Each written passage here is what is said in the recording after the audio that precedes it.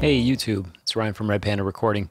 Today we're going to look at using tape and console emulation on our stereo stems or submixes as a way to get an analog vibe or tone going early on in the mixing process, and we're going to kind of see how that works for us. So let's take a quick look at this session here.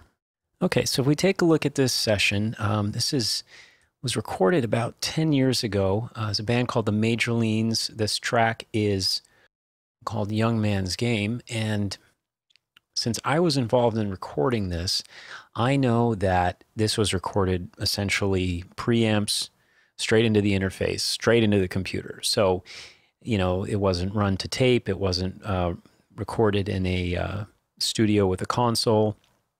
It was a pretty bare bones recording.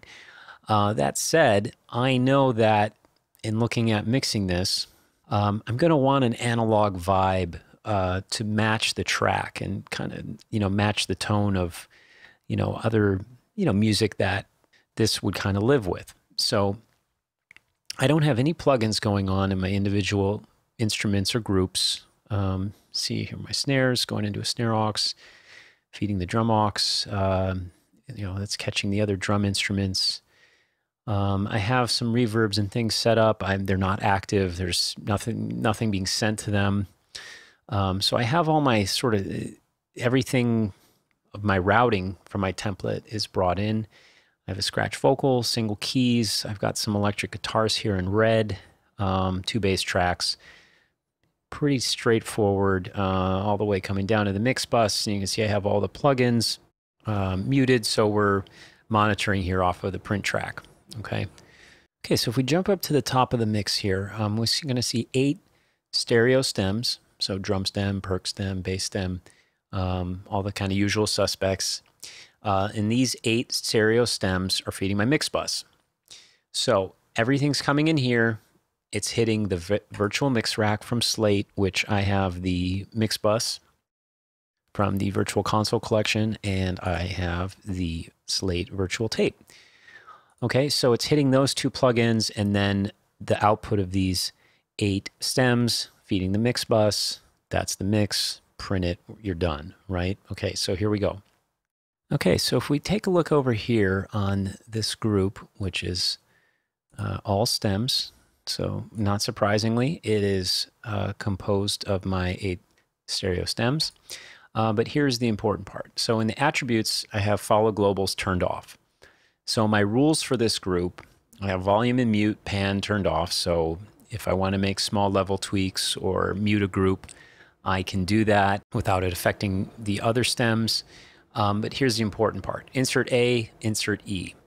I have the controls and the bypass. I have on both A and E, I have those linked. So what that means is if I make one instance active, they all go active. So same thing with the tape.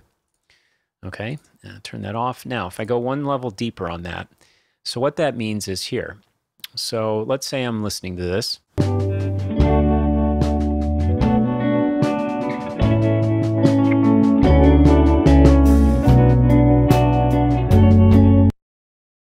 Okay, great. So that's the sound of this going through the Brit 4KE or SSL 4000. Now let's say I said, I wondered what this would sound like if I was running this into an API console. So if I flip this up to API, notice I'm on the drum stem, but because of those attributes I've set up for the group, so here if I look at on the lead vocal, you'll see the same thing has happened. So any change I make to any of these parameters is all going to match in all 8 instances. Okay, so now maybe I want to hear the API.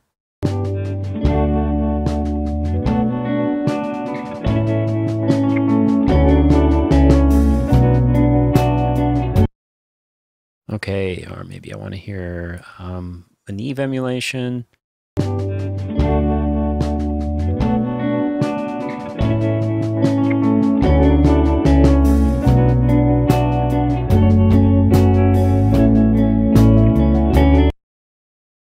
Okay, and so on, and you get the idea. Now, quick side note, I know a lot of you are probably saying, you can do this within the Slate plugins itself. It has the group function, so I could do the same exact thing.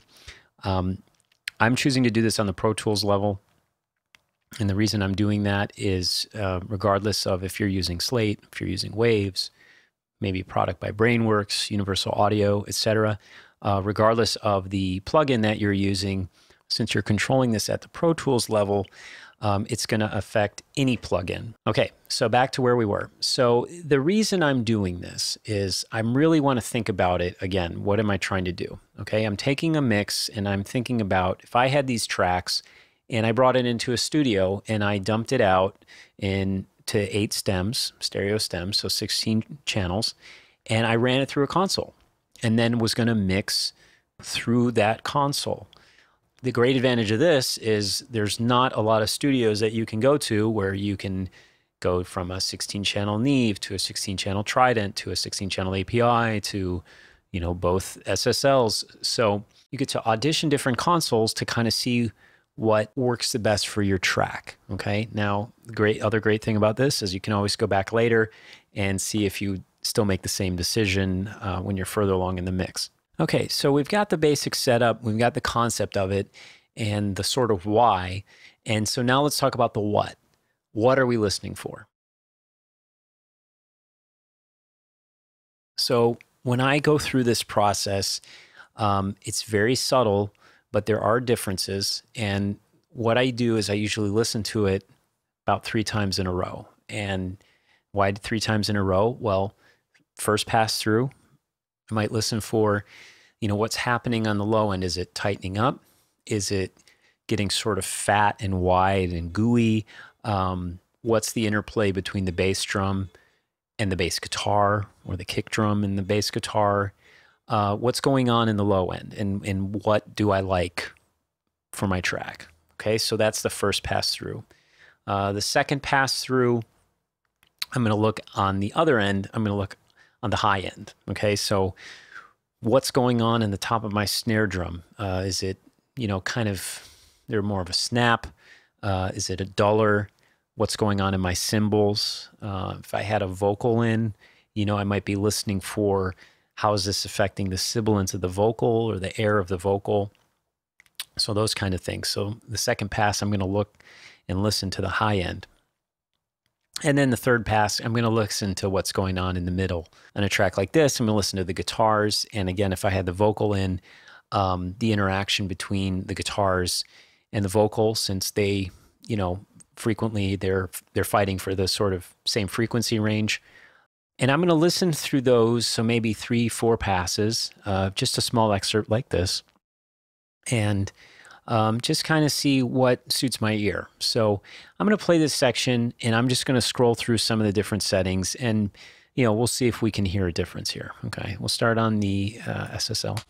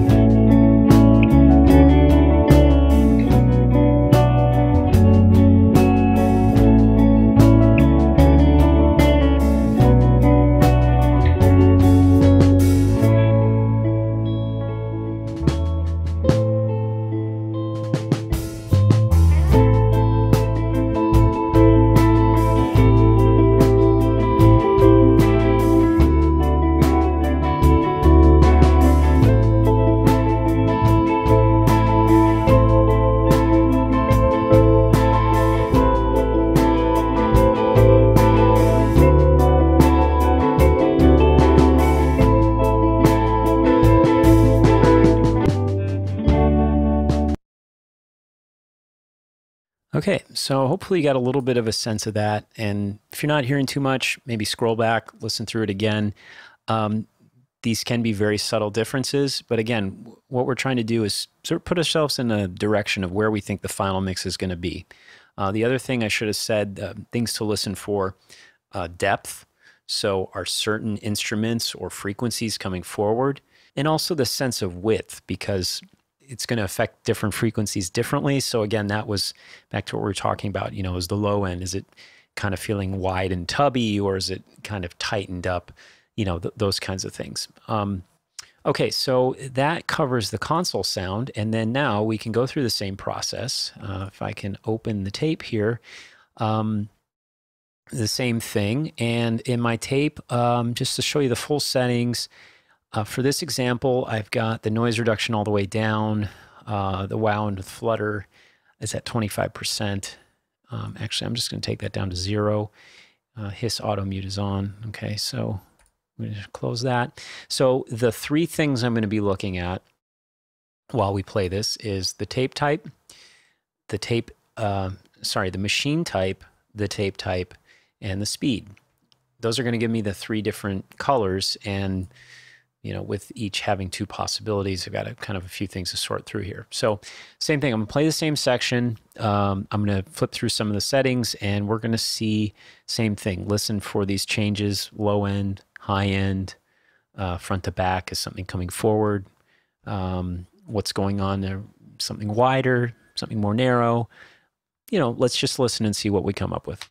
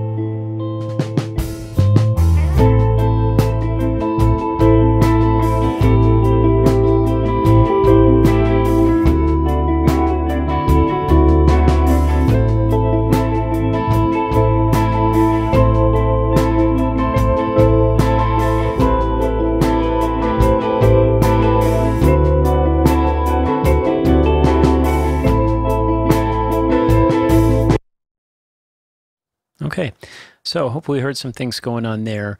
I noticed, especially towards the end here with the FG9 tape type, I was really getting the snap of the snare, and the hi-hat was really coming forward and towards me.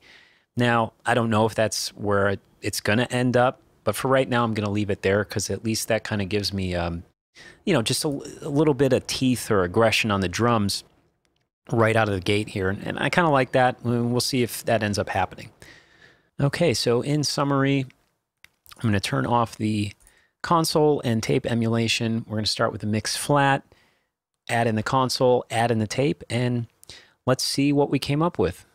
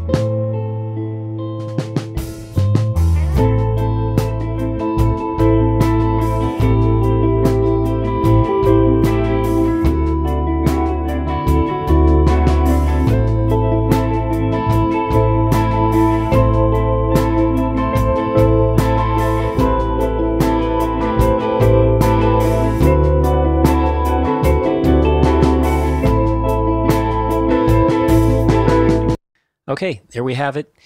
I'd really love to hear your comments about how you guys out there are using tape and console emulation in your workflow. Please hit like and subscribe. And you can head over to redpandarecording.com to find out more about the studio and the work that we do. Till next time, take care and be productive.